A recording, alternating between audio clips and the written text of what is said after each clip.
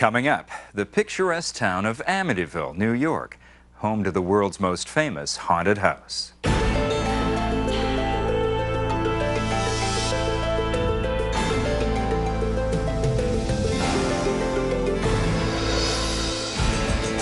In Amityville, it was the day that lives in infamy when Ronald DeFeo took a high-powered rifle and took the lives of his parents, brothers, and sisters. I couldn't stop if I wanted to. So I thought somebody was inside moving me.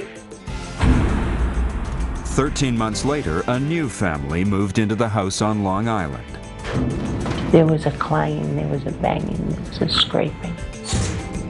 And discovered they were not alone. Whatever was there was very intelligent, very impatient. His abilities are more powerful than we really understand.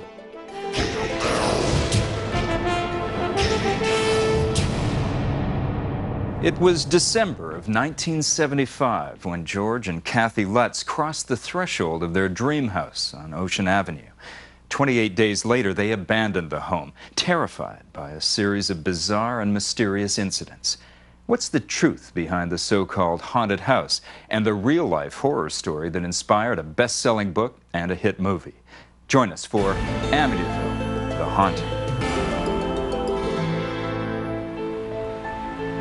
Amityville, a quaint village on the south shore of Long Island, about an hour's drive from the hustle and bustle of New York City. A seemingly ordinary American town whose name is derived from the Latin word for friend. Yet it is also a name that remains inextricably linked to a series of events that began with the brutal murder of an entire family and ended with another family's nightmare. The story became known to the world as the Amityville Horror, but it's a story that the people of this closed-door community would just as soon forget. All that publicity and the movies I thought were ridiculous too. And I just didn't believe it. I guess I don't believe the supernatural. It's the drunk kids that come back looking for a thrill night. They have nothing to do. So let's go to Amityville and find the house. Long before gaining notoriety for its house of horrors, Amityville was a community rich in history. Will Rogers lived here. Annie Oakley was here. Goddard, the great space flight engineer, shot off the first rocket here. Even George Washington spent a day here supping, as he said in his diary, as he completed his tour of Long Island. But for nearly 3 decades, a certain house on Ocean Avenue has attracted more attention than any other landmark and cast an ominous shadow over this otherwise idyllic coastal village. This modern-day horror story has its origins in the history of Amityville and Ocean Avenue itself, a history that dates back to the region's earliest settlers, the Montaukett Indians. According to legend, the Indians once believed the land now known as Ocean Avenue to be a power spot, perhaps even an area infested by demons. Tribal enemies, or those said to be possessed by evil spirits, were left to die on this land and then buried face down, cursed to stare for all eternity into the dark abode their spirit was sent to join. Montaukets believe there is good and there is evil. The spirit is very movable and it can come and go and do a lot of things. Jay Anson's The Amityville Horror documents another legend about the Ocean Avenue property, one dating back to the Salem witch trials of the late 1600s. According to this account, a man named John Ketchum, after being forced out of Massachusetts for practicing witchcraft, set up residence on or near the spot of Amityville's famed House of Horrors. It is said that Ketchum continued his alleged devil worship until his death, and that his body may be buried somewhere on the property. Early deeds do suggest that Ketchum may have existed, but whether he fled from Salem or ever practiced witchcraft on the land cannot be verified. We were never able to physically connect the Ketchums who were burned at the stake in Salem, Massachusetts. But it's very interesting that there's a Ketchum Street or a Ketchum Place right in the immediate vicinity of the residence. In about 1924, the house at 112 Ocean Avenue is built for John Moynihan and his family. But what isn't commonly known is that this house, which now stands just a couple of blocks away, once occupied the famous Ocean Avenue lot. A house built in 1782, which had been moved because of continuous problems with the people in the house. They moved out. They didn't stay very long. Representatives for the Amityville Historical Society, who refuse to appear on camera, insist that the only reason the original house was picked up and moved was because Mr. and Mrs. Moynihan needed a larger house to accommodate their growing family, not because of any paranormal disturbances. But what of the house that stands on the lot today? Coming back to 112 Ocean Avenue, the families that I found had resided in that dwelling place appeared to have a calamity within each one. There was a drowning off the bulkhead in the back. There were problems for each family.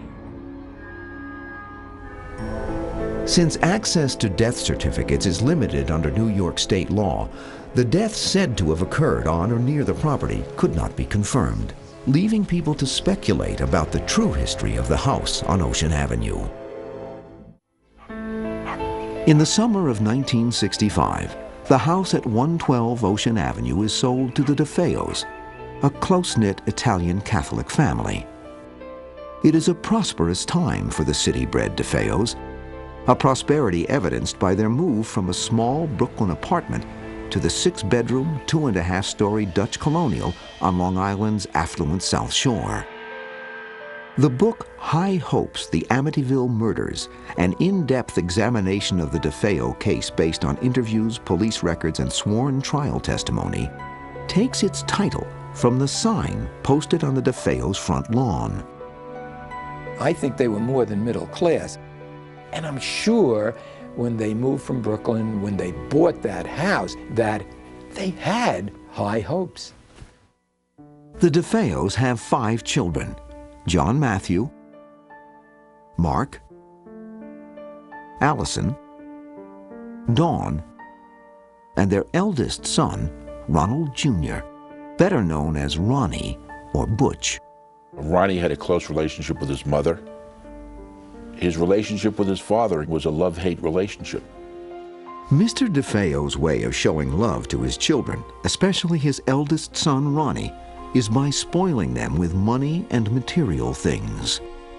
It would be nothing for his father to give him, $1,000 for him to spend. He never really had to work. He had a lot of jobs that he lost. He wound up working in a car agency for the father, but he didn't have to. I think they thought that money would make the difference. Look how wonderful our life is. But it's not very wonderful. Material excesses and family discord may not have been the only forces at work in the DeFeo home. From the very beginning, Ronald DeFeo Jr. senses that he is not alone in the house. Well, when I first moved in, you start hearing noises and different things at night. Noise, like you thought somebody might have been walking around, pipes banging. Oh, they were always screaming. Somebody's in the house, ghost, all of it. Once in a while you'd hear screaming, but there wasn't nobody screaming.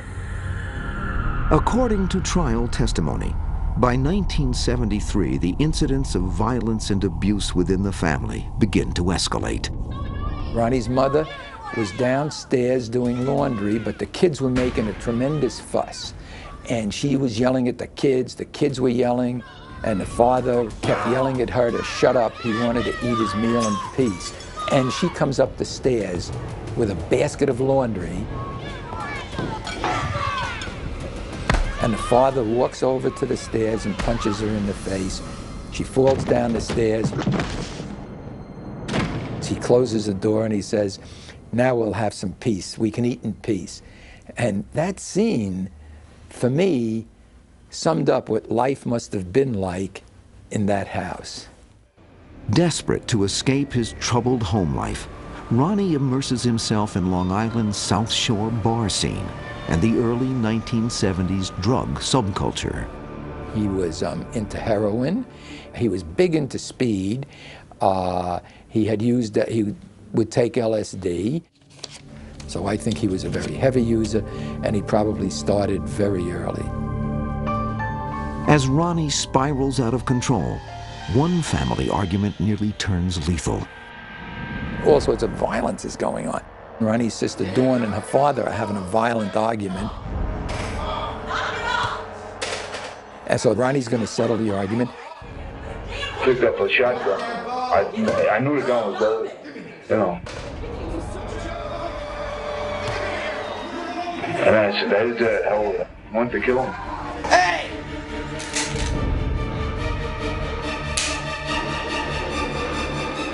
But the gun didn't go off. And it turns out there are bullets in the chamber, but nothing happened. So the father felt that was the wonderful miracle. His son didn't kill him. In a show of devotion, Mr. DeFeo surrounds the house with religious statuary. But is it divine intervention or something more sinister which impels the family to seek help from the Catholic Church? They felt the devil was in the house. That's what brought all that religion into the house. Mr. DeFeo went to St. Joseph's Shrine 6 months before he was murdered to bring back a priest who would say the prayers of exorcism in his home. And from all the information I learned, candles were toppling over, doors were opening and closing.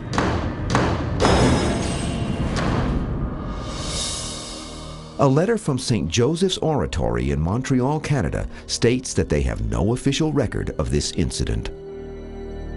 When people asked Mr. DeFeo why he had all these special holy statues around his home, he said, "It's because I have a devil on my back." But was Mr. DeFeo referring to the devil incarnate or to his deeply troubled son? Maybe it was fear. Maybe it's that, is it possible that down deep they all loved each other? Or that it's something he didn't want to face, that his son could be capable of murder? Whatever the source of their fear, the DeFeos seem to have an uncanny awareness of the terrible fate soon to befall them. Lynn Nanowitz, the housekeeper to the DeFeo family, stated to me on several occasions during the trial that Mrs. DeFeo told her that there was going to be a terrible tragedy occurring to her family. Desperate to escape his tumultuous home life, Ronnie moves out of the house on several occasions. I started getting cold and vicious inside. No, it seemed to be the whole problem was originated and ended in that house. The problem was that Mr. DeFeo used all his resources, all his connections, to go out searching for his son each time and dragged him back to the home.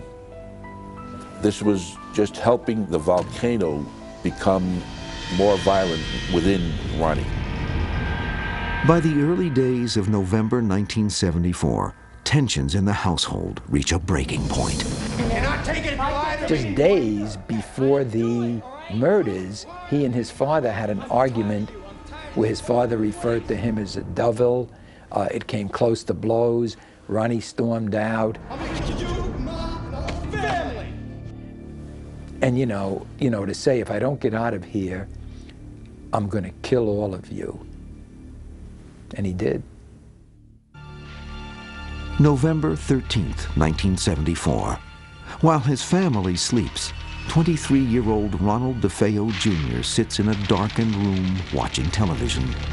The television program he was watching was an army movie called Castle Keep. And in this picture, the last 15 to 20 minutes is complete destruction of the American and German troops. Ronnie said that during this movie, he heard his family members whispering, and he thought will believe that they were conspiring to kill him. At or about the end of the movie, he said that a person with black hands appeared and gave him the rifle. And he went ahead and he proceeded to shoot each member of his family. No, I shot my father first, then I crossed over onto my mother. After that, I tell you honestly, I couldn't stop if I wanted to. I couldn't put the gun down. So I felt somebody was inside moving me. He went into another room and shot his two younger brothers. Then he went in and shot his younger sister. And then he went upstairs and shot his older sister, Dawn. When it is over, 6 members of the DeFeo family, Ronald Sr., his wife Louise, daughters Dawn, 18, and Allison, 13, and sons Mark, 11, and John Matthew, 9, lie slaughtered in their beds. The following evening, Ronnie himself reports the murders. Citing his family's alleged mafia connections, Ronnie is taken into protective custody. Within hours, however, he confesses. News of the tragedy spreads quickly, leaving friends, family, and the entire community devastated. There was enormous shock. I think it's still one of the things for which Long Island remains infamous.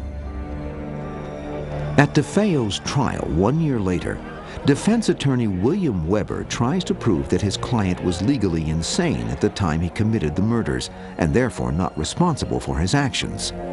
Ultimately, the jury finds him sane and guilty on all 6 counts of second-degree murder. Yet even as Ronald DeFeo Jr. serves 6 consecutive 25-year-to-life prison terms, several troubling mysteries about the murders remain. To this day, no one is certain how Ronald DeFeo Jr. killed his parents, 2 brothers, and 2 sisters, and nobody heard a thing, how none of them even woke up. Maybe they were drugged. No, that proved not to be true. The next theory was that, well, he had a silencer on it. That theory didn't hold water.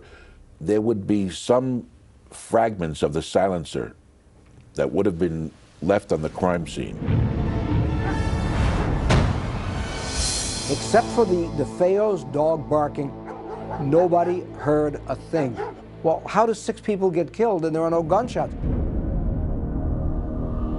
One possible explanation is offered by parapsychologist Hans Holzer.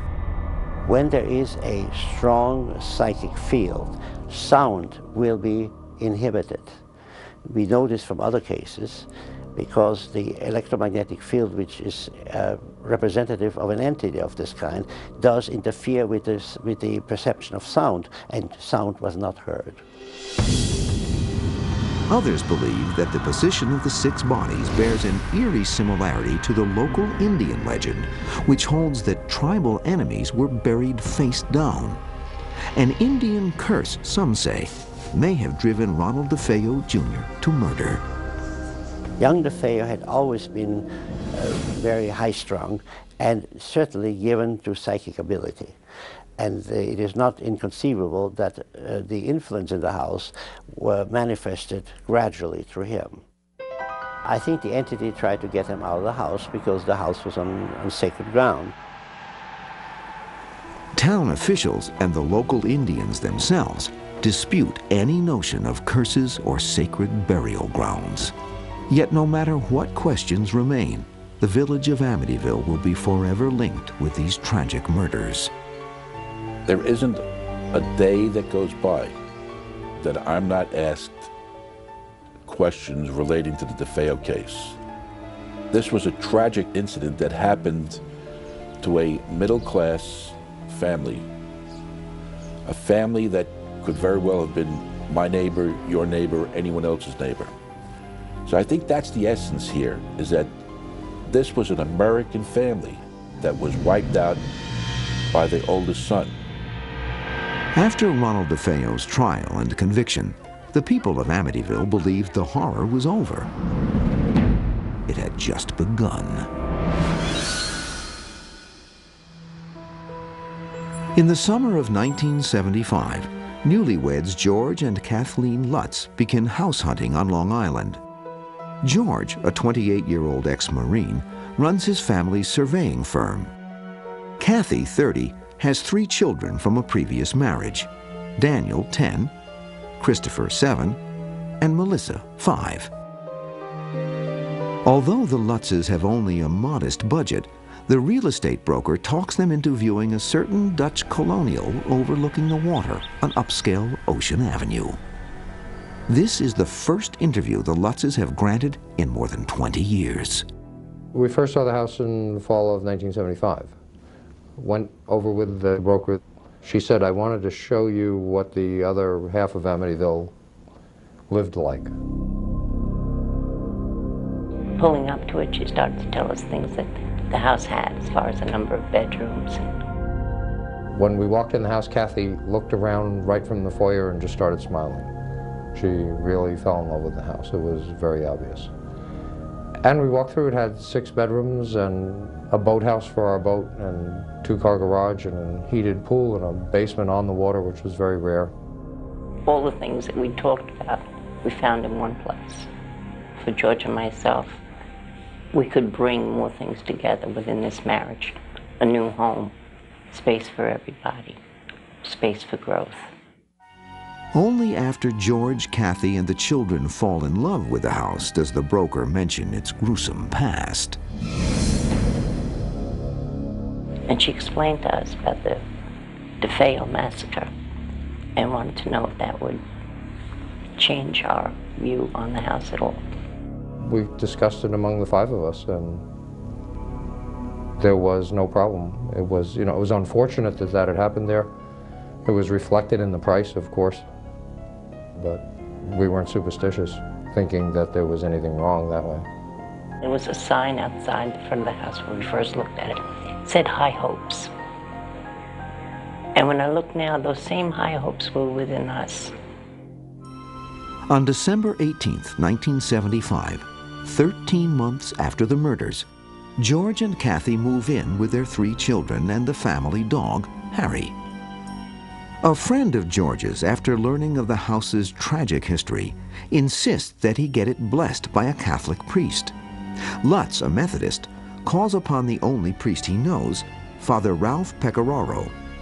I first met Father Ralph, which we came to know him as Father Ray, when I was in the process of obtaining an annulment from my first marriage. He and I became good friends. On the same day the Lutzes are moving in, Father Ray comes to bless the house. I was blessing the sewing room. It was cold. It was really cold in there. And I thought, gee, this is peculiar, because it was a lovely day out. It was winter, yes, but it didn't account for that kind of coldness. It wasn't until much later that we learned what it was that had happened to him while he was doing that. He did stop us before leaving and say to us that not to spend too much time in that sewing room. For some reason he felt uncomfortable there. I was sprinkling holy water, and I heard a rather deep voice behind me saying, "Get out." It seemed so directed toward me. I was really quite startled. I felt a slap at one point on the face. I felt somebody slap me, and there was nobody there. Christmas, 1975. For the Lutz family, the lovely house at 112 Ocean Avenue is a dream come true. But from the day they move in, they begin to detect the house's strange sensations. All homes have sounds that you need to come adjusted to. How the water sounds, the dishwasher in the middle of the night. There's sounds that all homes have. As the holidays draw to a close, however, the sensations in the house grow increasingly ominous. After the love of Christmas came down, that's when the sounds in the house were different. They weren't ones that I wanted to become familiar with. It changed. There wasn't the warm glow anymore. Now there was a blaze. There was a scraping. And there was a banging.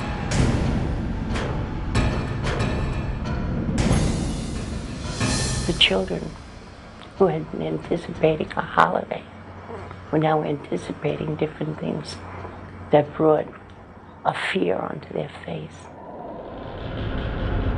We each saw things so drastically different than the person right next to us that it was very hard for us to communicate even as a family. When I look back, sometimes I describe it like a three-ring circus, each one being in their own room or their own area of the house, experiencing for themselves something different than what the other person was. George is attacked by a sensation of intense cold. He compulsively builds fires in the living room fireplace, but he can never get warm enough. He became obsessed with how much firewood there was, and then would there be enough to keep burning, that he would be continually going about the fireplace, checking the fire. Fights break out between the normally loving family members. Slowly, each of their personalities begins to change. In the ensuing days, the family is subjected to a series of strange and inexplicable events. Extreme fluctuations in temperature,